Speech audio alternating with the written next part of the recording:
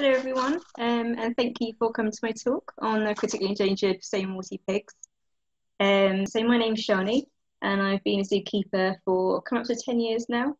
I've been working at Bristol Zoo for the last 5 years, and I've been a senior keeper there on the large mammal team for that time. So I work with all the large mammals you'll see when you come to the zoo, and obviously including the Visayan warty pigs. Visayan warty pigs are critically endangered. They're only found on 2 tiny islands in the Philippines, Negros Island and Panay Island.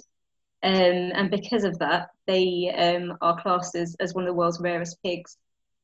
Until very recently, they hadn't even been studied or seen in the wild, which is why this talk is so important and why these pigs are so important at the Philippines place that I went to. And I think also anyone that's worked with this species knows what an amazing species they are to work with. They're incredibly charismatic, and they're definitely one of my favourite species to work with. So I'm going to start by talking about the work that I've done at Bristol Zoo with the pigs, and then I'll go on to talking about the stuff that I did when I went to visit our Philippines project over on Negros Island. So let me just start by talking about this here. So these are the kind of things that we do at Bristol Zoo. It's just all of the basic things that we would do here. And the reason I'm kind of going through what we do here is to kind of show you the difference between what we do and how it was in the Philippines when I got there, really. So this is just all the basic stuff we do. And as I said, I've worked at Bristol Zoo for 5 years, and in that time, we've made quite a lot of improvements. So the first thing I'm going to talk you through is our diet. So this is our current diet sheet. So just bear this in mind when I talk about the diets of the animals in the Philippines, because it's a very different story over there. Our pigs over here are very much spoilt, and you can see here they get lots of different things. So they get a variety of starchy, watery and leafy vegetables.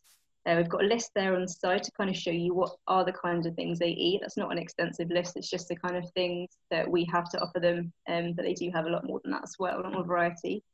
So they have a lot of that every day. As well as that, they have mealworms every day, and that's for extra protein that they might need. They also have lots of like kind of browsing materials, so grasses, off cuts of trees, leaves, that kind of thing. And we offer that to them as much as we can.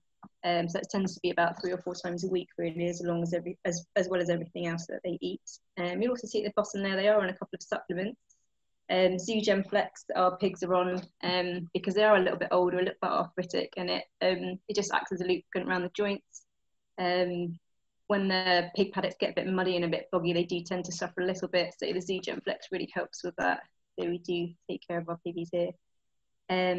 So since I've been at the zoo, we have made a few different adjustments to the diet. First one is the addition of sprats. So our pigs did have quite dry skin, scaly skin at certain points of the time of the year. So the same warty pigs do shed their hair. And when this happens, they tend to do a lot of rubbing, and that causes lots of dry skin. So we tried a couple of things to counteract this. We dug wallows, and we just kind of hosed them down so that the pigs were able to wallow in the mud. And that didn't make much of a difference. And in fact, they didn't really use the wallows that much anyway. We then introduced linseed oil to their diet, which again, they did eat it, but it just didn't make much of a difference. So then we introduced the sprats. They're quite an oily fish, so that did really, really help with their skin, actually. And they loved them, so that also helped. It was quite a nice addition to their diet. But the problem with the addition of the sprats is that sprats actually stop the gut from absorbing vitamin E. And we did have one of our piglets actually die from a vitamin E related deficiency. So the reason I'm saying this is because if there's any zookeepers listening to this and think, oh, we'll add sprats in, please listen to the rest of it, because it can be quite dangerous. So the vitamin E related deficiency that the piglet died from was called Mulberry heart disease. And basically there are no symptoms of this, so you won't notice anything until death, sadly. So what we do now to counteract this is when the female pig is pregnant, we don't give her any sprats at all, and we give her vitamin E supplements instead. And then when the piglets are old enough, as soon as they can eat solid food, they're also given vitamin E supplements, and we continue that until they're about 6 months old. And then they tend to be fine after that, and we haven't lost another piglet since. The final thing that we do with our diet is when our female is lactating, she tends to lose a lot of weight. We've tried increasing the diet, and it doesn't really make much of a difference, and it kind of makes all the other pigs a little bit chunky. So that doesn't really work very well. So instead of doing that, we added browser breeder pellet to our diet, and that's just really high in fat and protein, and also high in vitamin E. So it's got all the things that your female lactating pig will need, and that tends to help her keep the weight on, which isn't really a problem at most times of the year, but just when she's lactating. That's a little bit about our diet and the changes we've made. As well as our diet, the main thing that I've made changes to whilst I've been at the zoo is our pig training. So this is just a slide of some of the training that we do here. Anyone that's worked with this species of pig will know how flighty they are. If anything is different, if anything smells different, if anything looks different, they are off and at the other side of the paddock before you even know anything's going on. So they are very, very flighty. So training the species can be quite tricky. But unfortunately for us, we have to vaccinate our pigs for something called erysipelas every 6 months. And erysipelas is just a bacteria, and it lives in the tonsils of, can live in the tonsils of healthy piglets, and it's just transferred into water when they're drinking. And then other pigs get it obviously by drinking that contaminated water. But it can also exist in the soil for several years. So our pigs have never really had it, but we do think that that paddock that they live in has it in the soil. So because of this, we have to vaccinate them every year, because it can be a very dangerous bacteria. It's really difficult to treat. And also it can cause death in pigs before you know what's going on. So that's why we have to vaccinate every 6 months.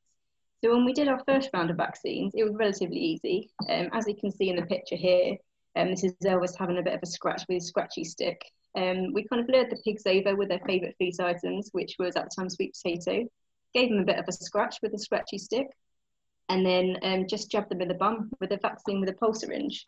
So a pulse syringe is just a long metal pole, and you kind of load the vaccine into the end, and then when you jab the pig, the vaccine is discharged into the pig, and it's relatively, well, it's very quick. It's relatively stress-free, because by the time they know something's happening, it's kind of over. So that's how we did it the first time. It was really quick and really nice. It took a little bit of time for the pigs to come back to us and trust us again, maybe a week or so, but after that they were fine. We managed to get them back up and running, back into their training routine really quickly. So then the next 6 months came around, and we tried to get the pulse syringe out, and the pigs ran a mile.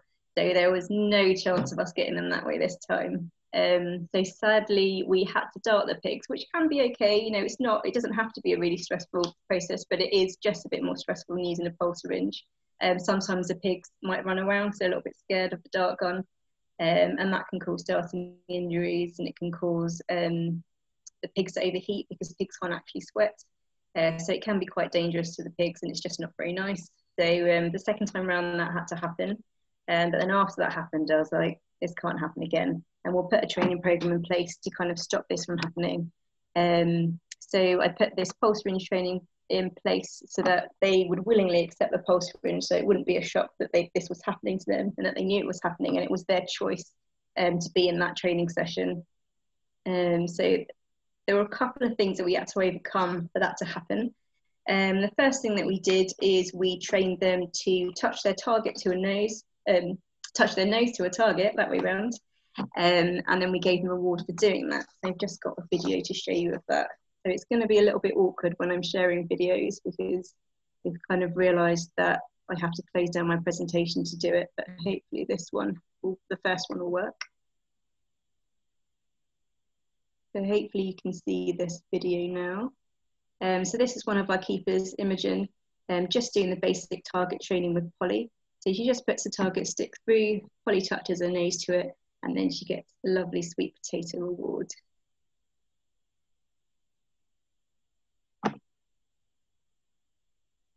And she's obviously very good at it.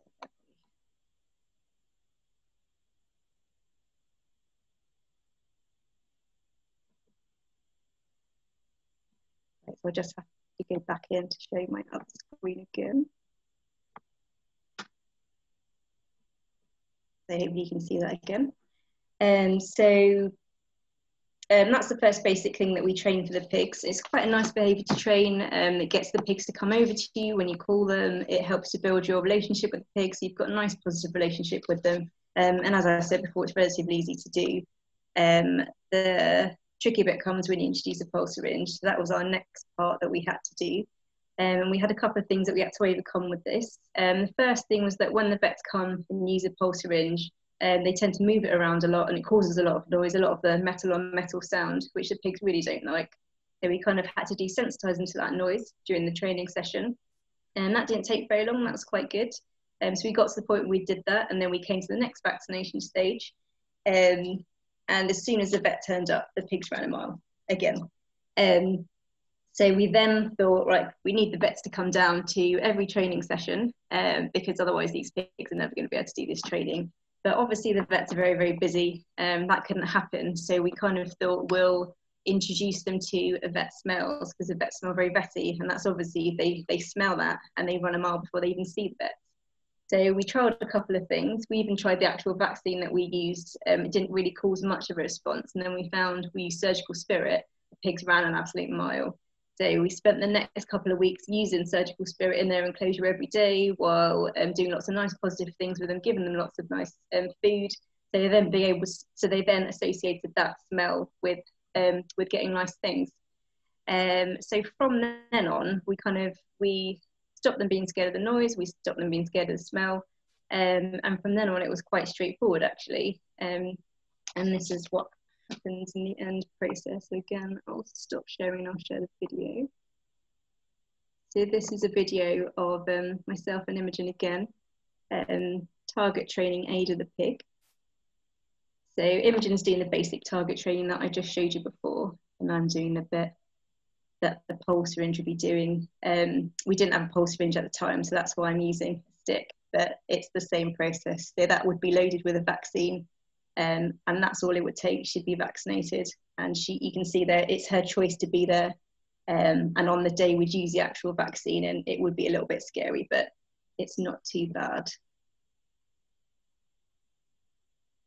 Go back into my screen again. There we go. So yeah, that's the basic behaviour there. And I know it isn't very complicated, but it probably did take us about a year and a half to get to that completed behaviour. Sometimes they're really easy, sometimes they're not. So that pulse syringe training was the main thing that I trained. So there's a picture of Elvis at the top there, under the training sign. You can see he's shown it for us nicely, perfectly, that he's targeting with his nose, and he's being jabbed with the pulse syringe in the bum there. Another thing that we do with our pigs is we train them to go in the scales. So that bottom left picture is Elvis there, showing us nicely that he's scale trained. So we do that to weigh our pigs once a month. And then if they're a little bit overweight or a little bit underweight, we can adjust the diet accordingly.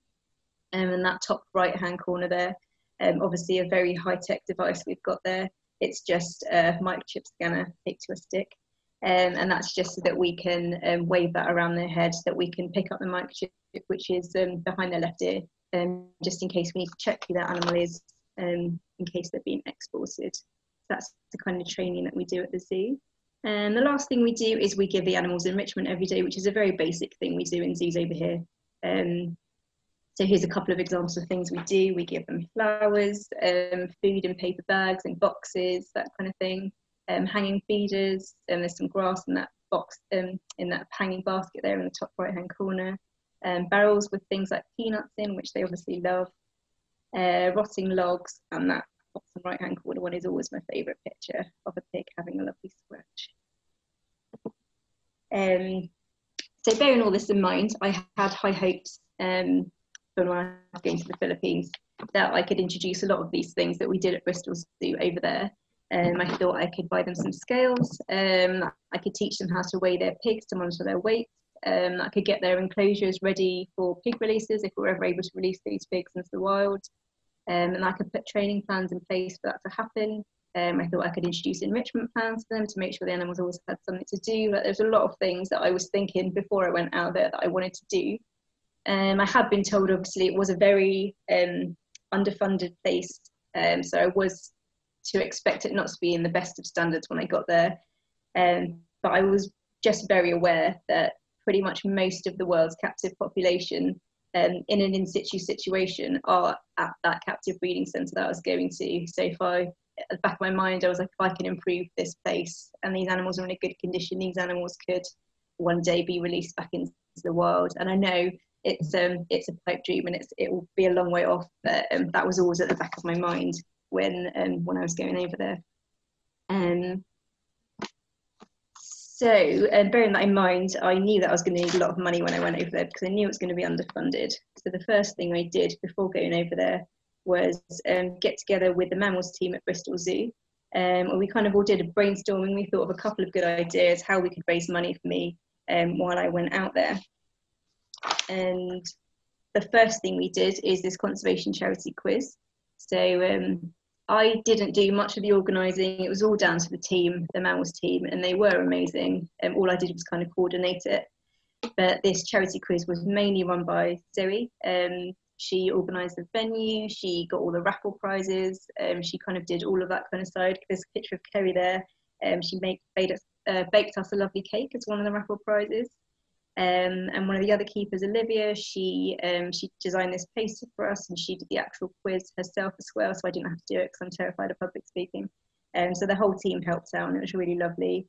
My partner Mark also took loads of raffle ticket books into work, and he sold like hundreds of raffle tickets at work. So kind of everyone chipped in. The team all sold loads of raffle tickets too, and we managed to raise quite a fair bit of money from doing that.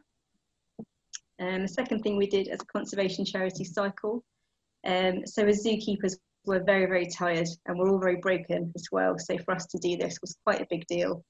So the idea, Ryan designed this poster for us, and the idea was that we cycled the perimeter of Negros Island, which is the island where the same warty pigs are found, but also the island that I was going to be staying at, where the captive breeding centre is. And we cycled the coastline on these static bikes at our local gym. So Scott came in, it was his birthday.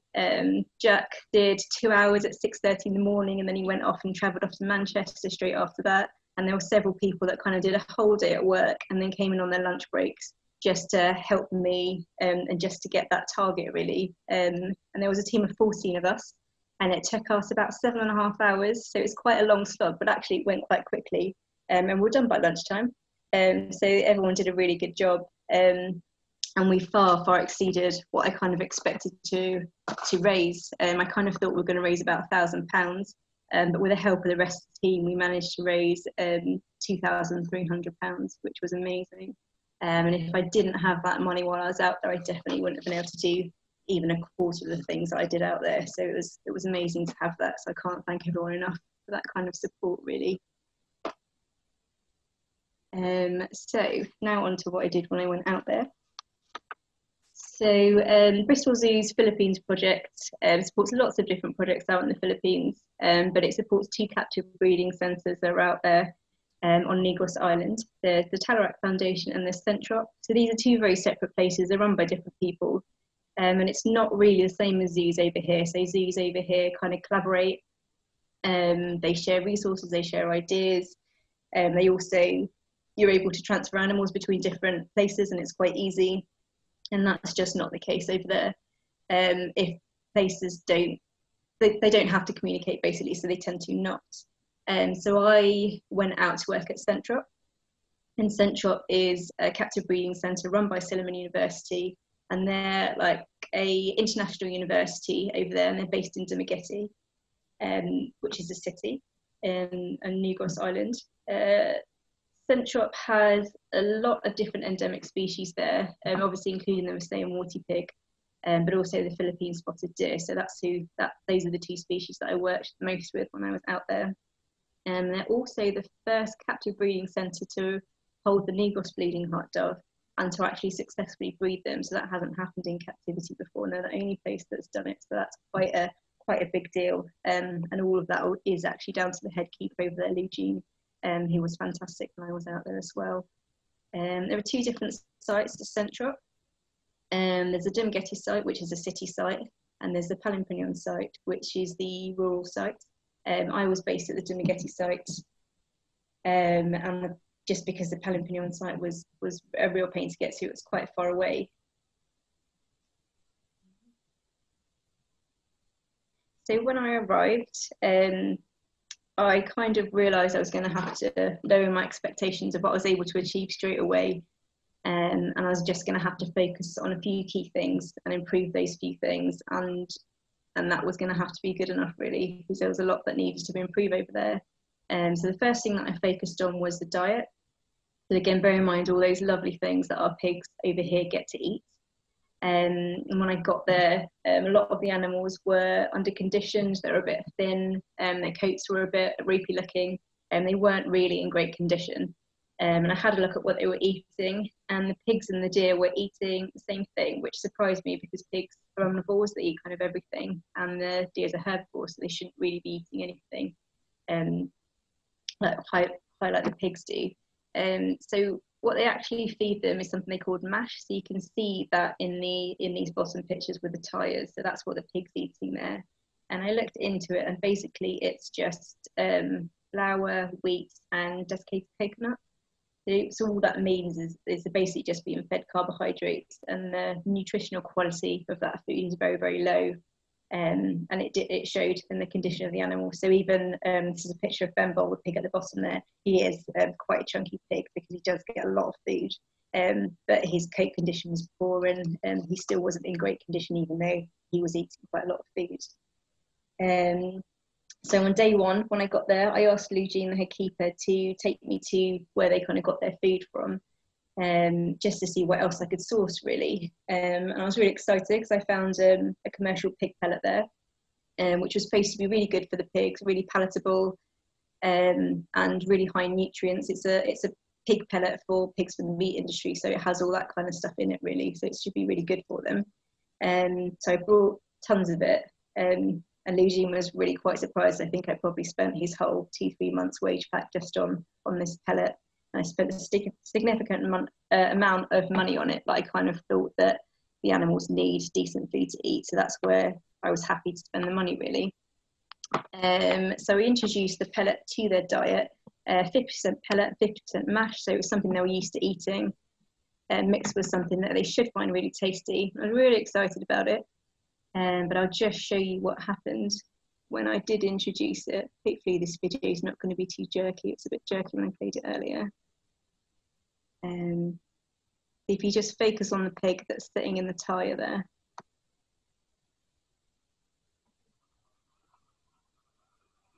And this is the response that I got from all of the pigs that I gave the pellet to. And that was that it wasn't food, it was just something to play in. They just spent the whole time rolling around in it with their little legs up in the air like that, which was really entertaining, but it obviously wasn't the desired effect that I'd hoped for. But it did make me chuckle. Let me just get back into that screen. Hopefully it'll work a bit better this time.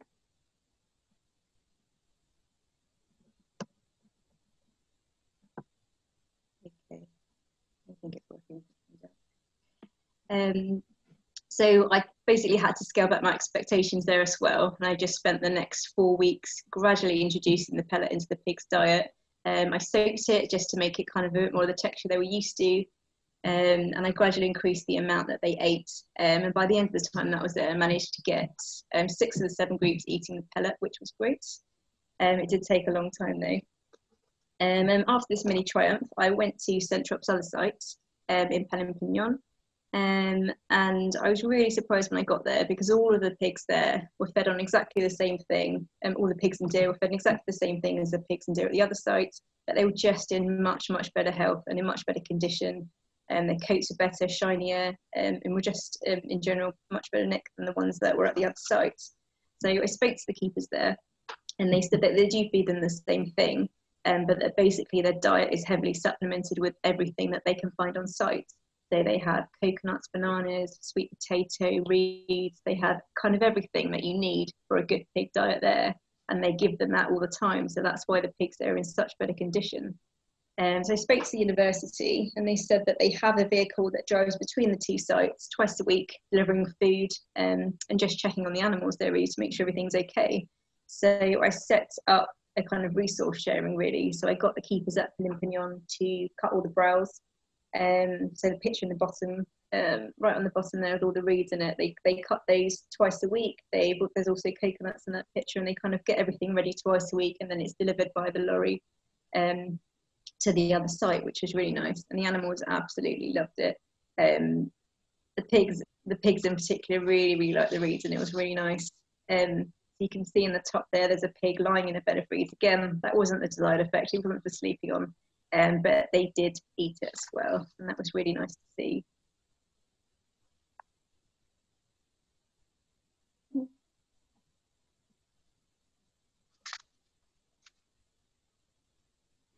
So I also set up, basically because there's lots of land in the Philippine site, I also planted lots of things. So I planted banana trees, coconut, sweet potato, anything that was leafy I planted that would grow there, in the hope that in a couple of years' time, all of that will grow through, and also the site would be a bit more sustainable and they wouldn't have to spend money on food later on, especially with the growing population they have. That was really important for them.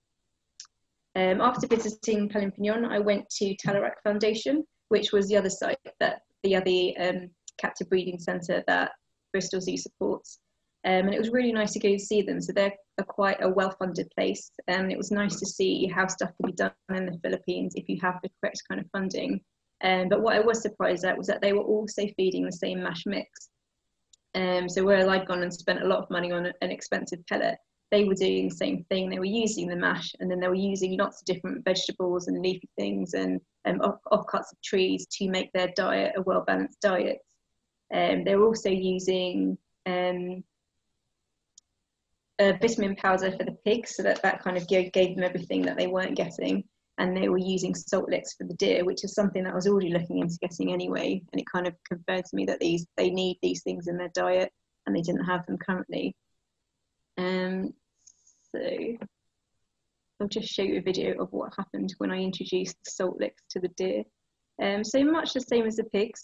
Anything that I tended to introduce to the deer was a bit like lava. So there's a salt lick here behind that tree that you can see, and this deer is just approaching it very cautiously. And this is how they reacted to everything. Really wants it, but it's just a bit too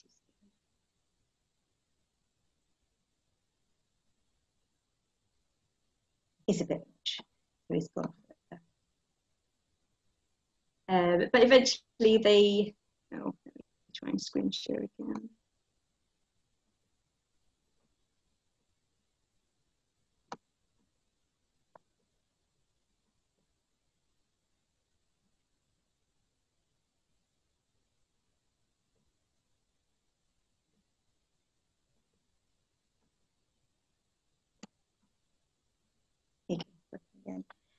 So eventually they did get used to the salt licks, and they do now love them. That's quite good.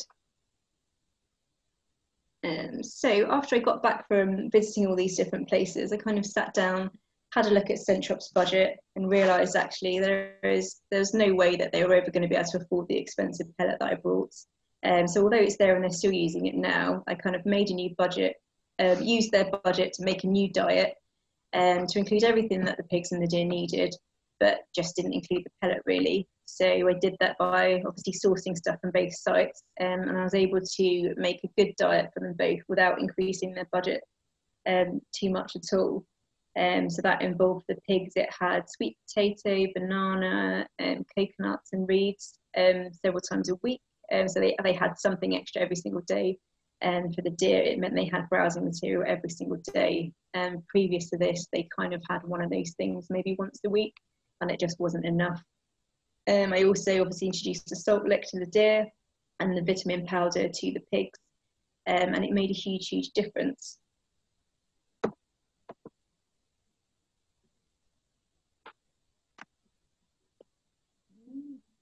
trying to show you my next slide, but again,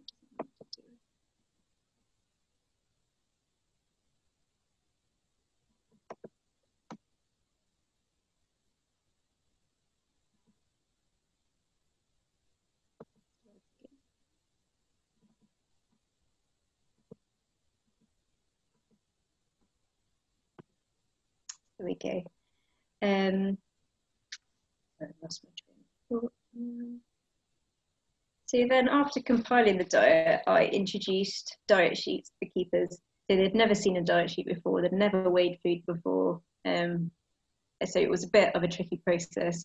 So what the keeper had been doing previously was just making up a couple of big buckets of food, starting at one end and feeding the pigs, going around and finishing at one end. So the pigs at the start kind of got less food than the pigs at the end, because the ones at the end just got whatever was left over. And as well, all the pigs at the end were quite chunky. And they were kind of ranging from, if you look at this body condition score chart here, they're ranging from like 5 to 8, and all the pigs at the beginning were ranging from 1, 2, and 3. And I asked the keeper why he did this, and he was just like, well, that's just what's left over, so that's what they get. And the thinner animals, if they didn't eat very much, they were just fed less, and the fatter animals, if they ate more, they were fed more. So it wasn't really done judging by what the animals needed, or how thin they were, or how fat they were at all. So I bought scales for both sites. I bought loads of buckets so that each individual enclosure had its own bucket. I taught them how to weigh out the food so that each enclosure had an allocated amount of food, and that is how much that group got. I also showed them, well, I realised that although I had planned to go over there and help them how to weigh animals, I realised that these animals were just way too shy, and it just was never going to happen. It wasn't practical, and also it was still my hope these animals might potentially be released back into the wild, so I didn't really want to increase any kind of desensitisation at all to people. So instead of that, I designed this body conditions score chart for the Bristol warty pigs. I tried to look for existing ones that maybe the stud bookkeepers or something like that used, but there wasn't one. So I managed to make this one using all the pigs that lived there. So there was such a wide variety of pigs. I was able to do that, apart from this last picture, obviously, body condition score number 9, that one is not at the collection. So I taught the keepers how to use this, and I kind of told them if the pigs are a number 3 or below, they are to increase their feed by 50 grams per feed. So they were fed twice a day. And if they're a body condition score of 5 and above, they were to decrease the feed by 50 grams per day per feed. So the diet sheet was they get mashed AM and PM, and then they get all those extra things that I mentioned throughout the course of the day, say sweet potato or banana and coconut, they'd get that as an extra scatter. So this was a huge improvement from before. This previous to when I got there, they were just fed once a day at around 3 o'clock. So for the rest of the day, they wouldn't have any food at all. So they got a lot more food after I left. And the result of this is some pigs that put on a lot of weight, which is really lovely. So this is one of my favourite pigs, Carla. So in the top left there was what she looked like when I was there. And basically they'd separated her from her group because she lost an awful lot of weight, and they'd kind of separated her off so they could feed her up. But they hadn't increased the diet at all. And she also wasn't eating very much, because pigs are really social animals and they don't really do very well by themselves. So she, in the time I was there, she was just continuing to lose weight. So I wormed her just in case she had any kind of parasites in there that was causing her to be this thin. I increased her diet, as I did with all of them. And then I introduced her to this handsome chap at the bottom, Antonio. So he's the pig. He's the pig at the bottom there. And she's the pig at the front, in front. So you can see there's a huge difference from what she looks like before to what she looks like now. And this is only 4 months after I left, so it's a huge improvement. And you might even say she's a little bit on the chunky side now, but that makes me very happy. So the final group that I focused on with the pigs was Delisay's group. And for some reason, this group just did not want to eat anything that I introduced to them at all. They didn't want to eat their pellet, they didn't want to eat their mash, they barely ate anything at all, and they were just constantly losing weight the whole time I was there. I tried everything with them, peanuts, sunflower seeds, bird mix, everything, and they just didn't touch it. Anything that was new, they didn't really recognise as food, which was very frustrating. The only things they did eat were mealworms, coconuts and bananas, so I gave them as much of that as possible. And luckily, you can see on the left hand side of this screen here is this mealworm breeding. So Lou Jean had a small stash of mealworms that he had in the office, and he fed them to the long-tailed macaques there. And I asked him where he got them from, and he said that 10 years ago someone had given him a small amount, and since then he'd been breeding them. So the picture in the top left there is I mean, I don't know anything about bugs, but this is what he told me. He takes one of the mealworms out, he puts them in these tubes, and they then turn into breeding mealworms. So by doing this, he's been able to keep that stash going for 10 years, which is pretty incredible. And so I brought him loads of new containers, loads of new pipes and tubs, so that he can continue to breed them, but do it on a bigger scale. So that we can then give pigs to all, we can then give bugs to all the pigs, especially the thin ones. So that was really good that he was doing that. So with this group, I wormed them, I increased their diet, and they still, most of them put on weight, but Delacy, who's the breeding female in the group, just didn't put on weight. And while I was there, I tried to get in contact with lots of vets, and it wasn't really, there weren't really any vets that knew much about these pigs. But luckily, because I'd been to Talarak Foundation, I'd spent a lot of time with the vet over there, and she was really lovely. And I spoke about CENTROP, and she was really keen to be involved and to kind of be their vet consultant. So I managed to set it up so that whenever they had any issues, they spoke to her. And if she wasn't able to get there, because the sites are about 8 to 10 hours apart, like it's a long way for her to travel, if she's to do any kind of work, she could at least advise them. So after I left, Delacy continued to lose weight, and did look very, very ropey. So this picture in the top left, you can see her spine, you can see her hips. She's a very, very thin, very sick pig there. So I advised that they kind of spoke to the vet, and the vet came and did anaesthetic on her. She took some blood, and they found out that actually she had a parasite. So if I wasn't in contact with the vet, if that hadn't have happened, she would have definitely died, this pig. So they managed to treat her, and you can see in the bottom there, she's looking rather quite healthy, which is really nice. So she's put on tons of weight. Obviously, she's still a little bit bald there, but it always tends to be the hair that grows back last, and they don't really look that healthy until it does. But yeah, when I was there, I really, really did think she wasn't going to make it. So I was really happy that we were able to save her. It's a really nice story. So onto the deer now. I pretty much did everything that I did with the pig diet with the deer diet, as I've already said. But the deer kind of still didn't look in very good condition. They put on a little bit of weight, but they just weren't looking very good, not as good as the pigs were. So while I was over there, I kind of watched the deer a lot. And the enclosures were just a bit too overcrowded, so there were a lot of deer in a very small enclosure. So the enclosures were actually quite big, there's just too many of them in there. And they were fed in these tyres, so these same tyres that you can see the pigs eating from here, the deer were fed in there. So it works with the pigs because there weren't very many of them, but with the deer there were so many, and there were kind of 1 to 2 tyres in maybe a group of 10 deer. So the deer that were more dominant would get all the food, and the deer that weren't very dominant wouldn't get any food. And that's kind of how it went. So I'm not a big fan of bowls, but I had to introduce bowls to the, instead of, we got rid of the tyres and we introduced these silver bowls, which you can see in the top left there. And the idea behind that was that each deer had their individual bowl, and if there was tension in the group, we had more bowls and we spread them out as far as possible, so every deer had a chance to kind of get some food, and it tended to work quite well. I'd rather have introduced troughs, but I just couldn't source them anyway, I couldn't find them at all. But these bowls, actually, after I did buy them, I realised that Talarak Foundation were also using these kind of bowls, so that was kind of all that was available over there, and it really did help, and it helped with the tension in the group as well. I also introduced furniture, which is what it's called. It's kind of the stuff that's in that top middle slide there. And it's just stuff to distract the animals, stuff they can hide behind, so they don't always have to have visual access to deer that can be quite intimidating. The sides of the enclosures as well were made from mesh, and every deer enclosure backed onto another deer enclosure, so they could always see other deer in other enclosures, which can be quite stressful. So ideally what I want to do is put bamboo kind of cladding as a visual barrier all the way around the enclosures. I didn't get around to doing that while I was there, and I also ran out of money, but that is something that I would like to do.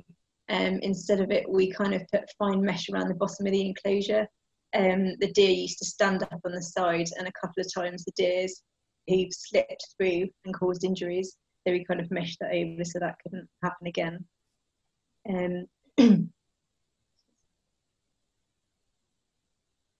But yes, I do want to introduce that bamboo cladding as soon as I can. Another thing that I did was introduce pools to the deers. So you can see in this bottom left-hand corner, this is kind of what happened a lot when I was there. Whenever it rained, the deer would spend all of their time in these big muddy puddles, and then they'd just be covered in mud and they'd have no way to clean themselves. They did have pools in their enclosure, but they obviously hadn't been used for a very long time. And I spoke to the deer keeper and he kind of said, oh, we don't really like the pools, so we don't really use them. But me being me, I cleaned them anyway and I filled them anyway. And you can see by this top left picture that deers absolutely love them. Literally as soon as I cleaned them and filled them, the deer were all in there, and that was really lovely to see. I also bought loads of cement, and for the deer enclosures that didn't have pools in, I asked the head keeper Eugene if he would make some pools for me, which he didn't have time to do when I was there, but he has continued to do the work since I left. And this bottom left-hand corner one are the pools that he's made for me since leaving, which is really nice. So after making all those changes to the deers, like I said, when we changed the diet, they did put on weight, but they just didn't look very nice. You can kind of see the difference between the two deer here. So before, he was thin, but his coat just didn't look very nice. It was a bit ragged, and then afterwards you can see quite how chunky he is there, which is really nice. And also his spots are more defined. So this is Uriel here. And the same with this group. These are just a few examples, but pretty much all the animals did put on weight, did look much nicer, bigger, fluffier, and just much healthier, happier animals, which was really nice. So apart from the deer and pigs, there were a couple of animals there which caught my attention because their enclosures were not great. The long-tailed macaque enclosure was by far the worst enclosure there. And although I went out there to help the deer and the pigs, I just couldn't ignore it.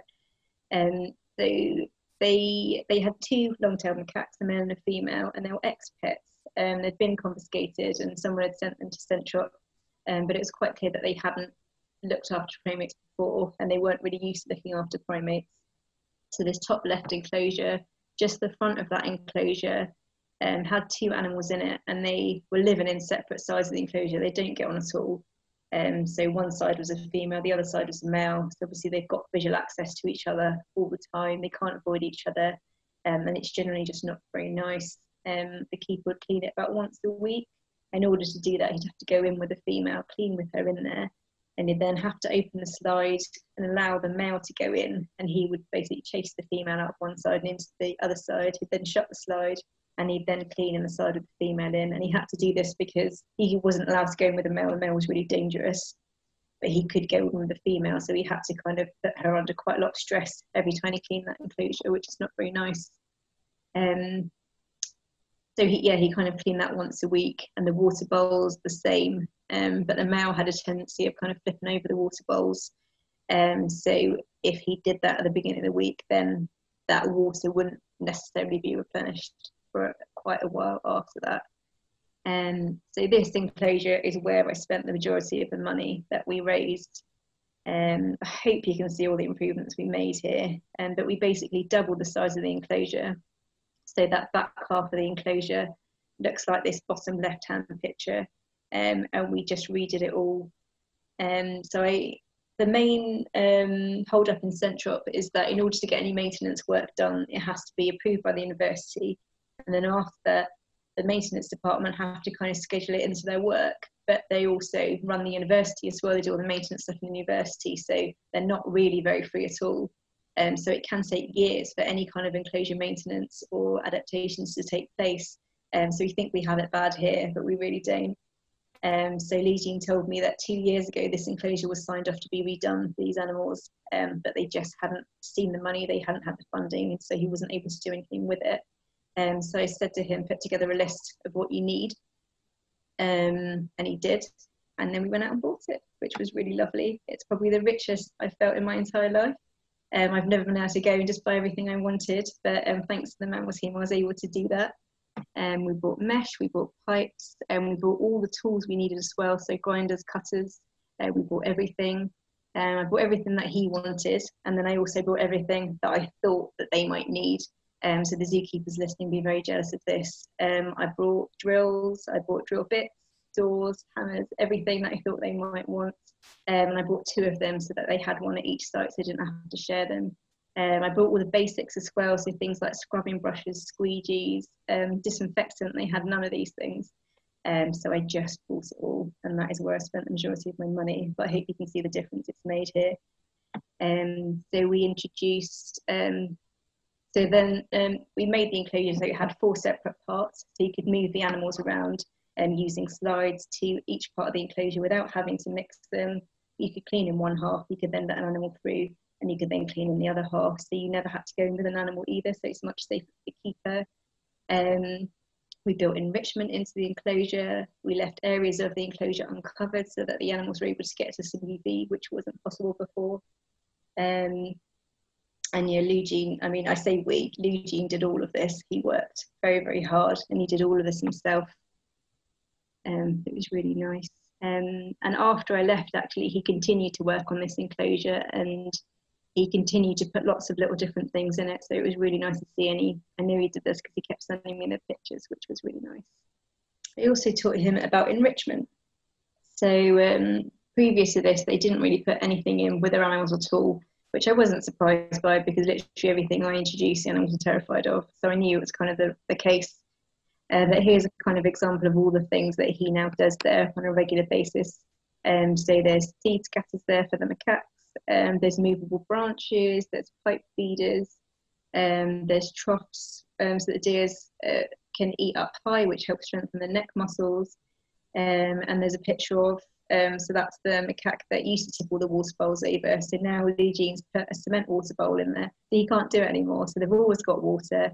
And they've also got a pool in their other side of the enclosure, which is really nice because they love splashing around in the water, and it's really nice to see. But my personal favourite is a chunky pig in a wallow in the bottom corner there. So before that, the pigs didn't have wallows at all. They didn't hose down the areas, and they just kind of left the pigs to it. So if it wasn't raining, the pigs weren't able to have wallow areas. They made sure that they did that, and it makes me very happy to see that. And again, Lugene does all this all the time now, and I know he does because he sends me lovely pictures.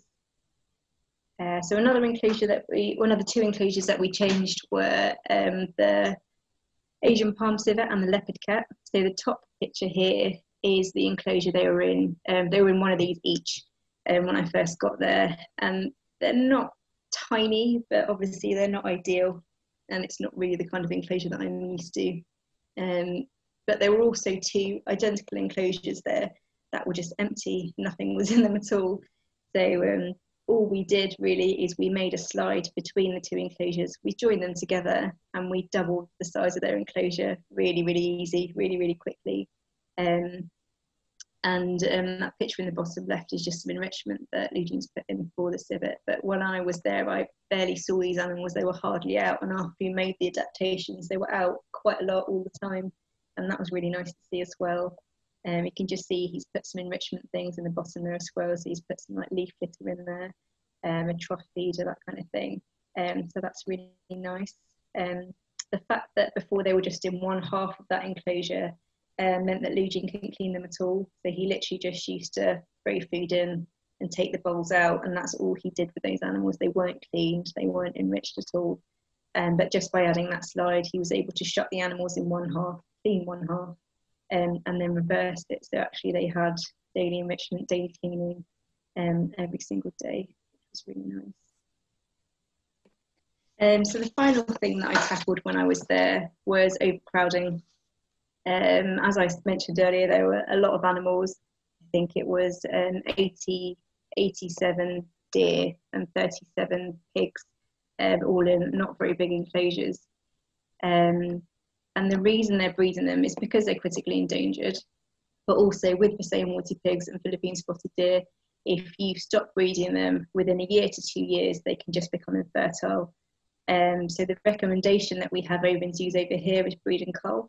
So that was what CENTROP was supposed to be doing, but instead of culling, they just bred and bred and bred and bred. And that's kind of why they're in the situation that they're in. So when I was over there, I had to make a really, really tough decision. And I decided to separate the sexes. So I separated the male and female deer. which it's not ideal. It's not what I wanted to do, but I kind of thought the more they breed, the more poor welfare those animals will be in.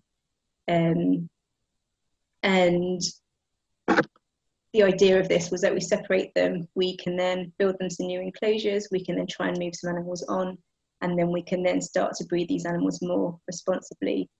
So when I was over at Tallarack Foundation, they had actually purchased a huge bit of land, or were given a huge bit of land, I think, and they'd actually built a soft release site on there. And they were planning, when I was there, they were planning on moving the pigs and the deer from their zoo to the site, and they were kind of discussing how to do this. So the way that they do it is they have a big net and they put it across the middle of the enclosure, and then they herd the animals in, and then they wrap them up in the net and then put them in a crate. So it's not very nice, and it's really stressful, and it causes a lot of kind of injuries.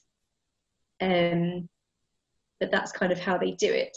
So when I was there, I was able to talk to them and kind of devise a plan of how we could do this in a less stressful way. So I figured out that we could use their keeper areas and their keeper corridors, and we could kind of herd the animals into these areas and then have a crate at the end, and you could just filter them through. And when I spoke to them, I kind of thought they're probably not going to do this, because they were looking at me like, that's really not going to work. But eventually they did actually do that. So I had a message from the head of Tallarack Foundation not very long ago saying that they did use that idea, and they were able to funnel the animals through, and they transferred something like 30 animals from their zoo to the soft release site, and those animals are there now, and they're doing really well. So that was great to hear that. But because they've transferred those animals over, they now have room for more animals. The head of Tallarack Foundation has said that he's going to take 15 of these female deer from CENTROP, which is huge. This is a great thing.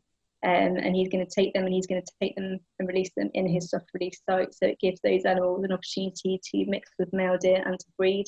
And these animals, this is one stage closer for them to be released into the wild. So it's actually incredible, really. It's more than I could have hoped for. And hopefully one day we can do it with the pigs too. So here's a slide of all the things that I've talked about that I improved while I was over there. But there's still a lot that needs to be done over there. So as I was talking about with what we did at Tallarack Foundation with the crows, I'd like to build that kind of thing into the enclosures at CENTROP, so we're able to kind of transfer the animals from CENTROP to Tallarack easily and stress-free. All of the shelters in the enclosure are a bit ropey looking. So I want to rebuild those. I need to get a vet on site, really, because although Monica's great, the Tallarack vet, it's a long way for her to come if there is an emergency.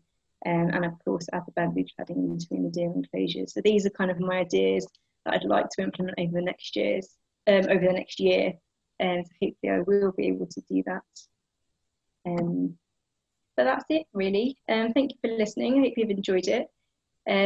As Mark said earlier, that zoos are in quite a dire state at the moment, so there's just a link there. If you do want to donate to Bristol Zoo, it'd be much appreciated if you are able to. There's also my email address at the bottom there. So if you have any questions about anything that I've spoken about, please do drop me an email. We'll reply. But apart from that, thank you very much for listening. And sorry about all the terrible slide sharing. I'm not very good at technology. Shani, thank you very much for a fascinating talk. And don't worry about minor technical glitches. What matters is it was really excellent content. It was really fantastic to see the linkages between obviously highly specialized knowledge about animal welfare and the linkages with the conservation of critically endangered species. And it's lovely to see the linkages between the Bristol Zoological Society in the UK and those two institutions in the Philippines. So thank you again. Now, I am going to start having a look for questions in the chat, if that's okay. Yeah, go for it. So if anyone would like to post a question in the chat, please do so, and I will pass those on to Shani. We've just got a couple of comments from Anne saying, thanks, Shani, that was really interesting. And from Jules saying, thank you, that was interesting. Didn't realise how much Bristol Zoo does. Oh, that's nice to hear. We try our best. And if the audience don't have questions, then I'm going to start grilling you with questions. So don't worry, you're not getting away that easily. I realise, however, that it is 7 o'clock. So maybe if we have 5 minutes of time for questions, if that's okay. Yeah, no problem. I didn't realise I'd rambled on for that long. Okay, so I'm gonna ask the hard-hitting questions. So you made lots of really fantastic changes. Oh no, here we go. The questions are all coming in. Ignore me. Brian asks, first he says, thanks, Shani, great presentation. When are you next planning to head out to the Philippines? Well, the original plan was to head out around November again this year, which was the same as I went out last year, but I just don't think it's going to be possible. Coronavirus has obviously hindered pretty much everything, and logistically there's too much work to be done at Bristol Zoo for me to be able to leave anytime soon, but hopefully I'll be able to get over there within the next year. I do want to, I have been in contact with everyone, so everything that I've put in place is still in place, which is really lovely to hear, but I just want to improve it further and kind of follow up on all the things that I really, really want to do out there. So hopefully, fingers crossed, mid-time next year, really, if coronavirus doesn't stop that. Thank you, Shani. And a question linked to that from Anne, who asked, do you think that you'll be able to raise the funds for the outstanding work, for all the things that you didn't manage to get round to this time? I really hope so. And I think I would probably have the whole mammal team behind me at Bristol Zoo again. And in a very short period of time, we were able to raise a large amount of money. So I think we could definitely do it again. I think it would take a bit longer.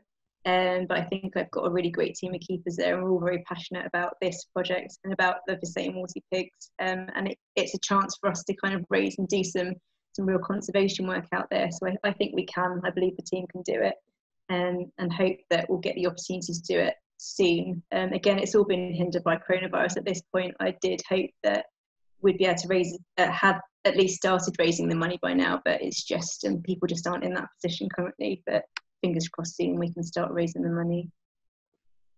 Thanks, Shani. So I have another question from Jessica, who asks, are these centres open to the public in the Philippines, and did you see any education / interactive signage / interpretation to assist these pigs in the wild? So at CENTROP, no. Sorry, it is open to the public, but there isn't any kind of educational interop, anything like that there. A lot of that kind of stuff is done through the university, but when you actually go around the zoo, you don't see anything like that there. Talarak Foundation, yes, there's lots of signage. If you go around the zoo there, it's quite similar to zoos here, so they do have all of that kind of stuff in place, so they do realise how important those animals are. But unfortunately at CENTROP that wasn't a thing, but that is something I can put forward to them. It's a good idea. Thanks, Shani. Anne wishes to add, don't forget there's a whole team of volunteers who could help with fundraising. Oh, thank you, Anne. I will take you up on that offer. And I think maybe as it's 6 minutes past 7, I'll ask you one more question from Claire, who asks, have you found there is a lack of interest in conserving warty pigs as a result of their domestic counterparts, or do you think it's more the lack of knowledge of them? And this is coming from someone who says, watching with my dad, who's a pig farmer. I do think there is a lack of interest. I just think it's just not really out there very much. I think there's all the big kind of species like the gorillas and the orangutans that maybe more charismatic if you don't, and I've never worked with them before. But I think, you know, as soon as I kind of put this out there, we were able to raise the money relatively easily. I just think that not many people know about it. And actually, realistically, with these animals, there's a real chance that they can be released back into the wild. So I think that's a real selling point there, that these we can actually do that. So if you donate towards this, that might actually happen. But I don't think there's lack of interest. I just think it's just not maybe publicised as well. Shani, thank you very much again for a wonderful talk, and it's really fantastic to hear your expertise and how that got used out in the Philippines. So that's the end of this lecture. So for everybody who is looking forward to future conservation lectures, I will say that I am organising another series of online conservation lectures. Unfortunately, I can't yet publicise the timeline and the talk titles for those. I'm currently working with my colleagues now to get that together for you. But as soon as I'm able to, I'll put out some more information about the upcoming talks that we're going to have. So if you would like, you can join our mailing list by sending me an email. My name's Mark Abrahams, so it's mabrahams@bristolzoo.org.uk. And other than that, thank you all very much for joining us this evening, and have a lovely few weeks until we hopefully see you again.